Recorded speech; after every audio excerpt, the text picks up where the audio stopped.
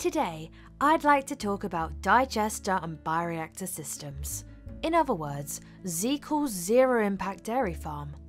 Future dairy farming in New Zealand will require increased milk solid production and reduced environmental impact. Did you know the predominant component of the New Zealand's dairy cow diet is ryegrass? This provides a grazable herbage base for a highly profitable farm system throughout New Zealand. Nutrient composition is variable and depends on the season and the climate, and is not optimal compared to TMR. Nitrogen content often exceeds cows' requirements. Digestible energy content can limit the ability of rumen microbes to make full use of the available nitrogen. In the summer and autumn, low nitrogen limits the milk production. What if you could benefit of TMR throughout the year at a near cost of spring grass? What if you could time your lactation independent of season to obtain the best price of your milk solids?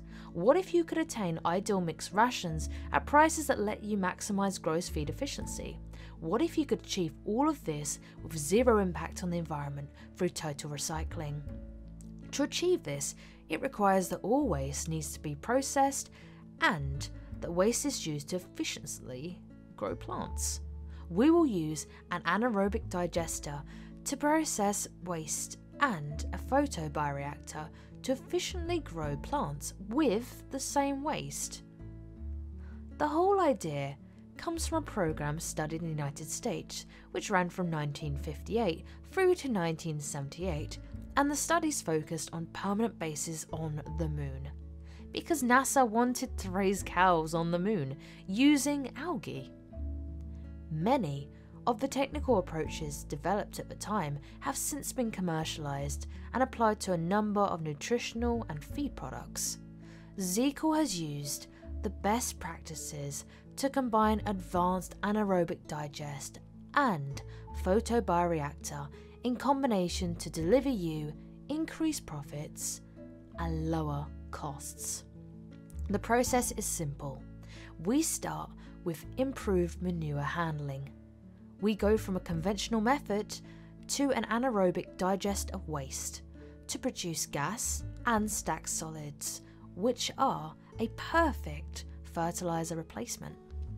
Did you know lower milk solid payout puts added economic pressure on milk producers to improve efficiency? We also use algae to clean the water for reuse and produce additional feed efficiency.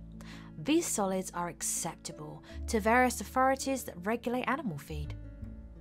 There are about 60,000 varieties of algae, and mixing them meets all the food needs of a cow. Algae-based feed produces all feed types, sugar, starch and proteins and so forth, and it's 1/3 the cost of conventional feed or less. Algae has been used for 200 years and is a well-defined feed.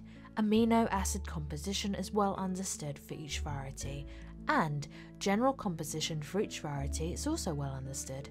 This is the future of farming, zero impact farming for Zeecol. Thank you for listening.